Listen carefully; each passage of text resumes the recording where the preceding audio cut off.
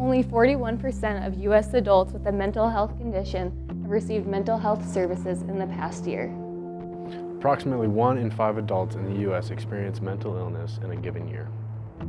Mental health is a real issue with serious implications. It can significantly affect the quality of life. Don't be afraid to ask for help. I think mental health is so important because it is the foundation of a meaningful and healthy life. It needs to be discussed openly so that people recognize that they're not on their own. Everyone around them has something they're dealing with. There's a network of people surrounding you that are willing and able to help. As a community, we need to support each other in the classroom, on the field, and in everyday life.